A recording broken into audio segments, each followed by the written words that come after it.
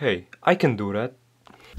So the move you just saw on screen was performed by athlete Daniil Azarov back in September 2021, and after seeing his video, I actually decided to try out the move for myself. A bit skeptical at first, but I managed to do this move on my first try, and I kept doing it ever since.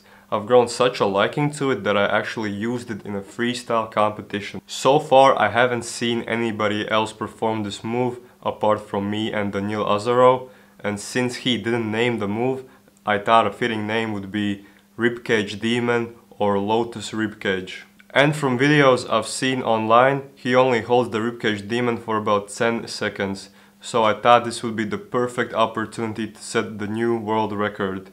Longest Ribcage Demon hold.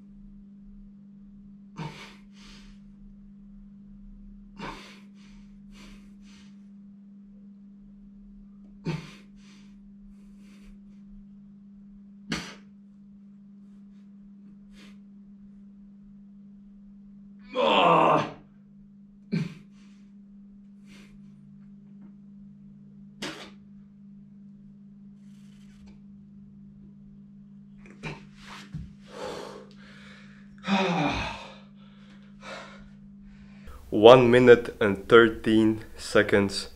After this video is up, I will be emailing Guinness World Records and seeing if we can make this official. And of course, Daniil Azarov or anybody else, if you want a world record title, I challenge you to beat this time. Anyways, that was it for this video, and I'll see you guys next time.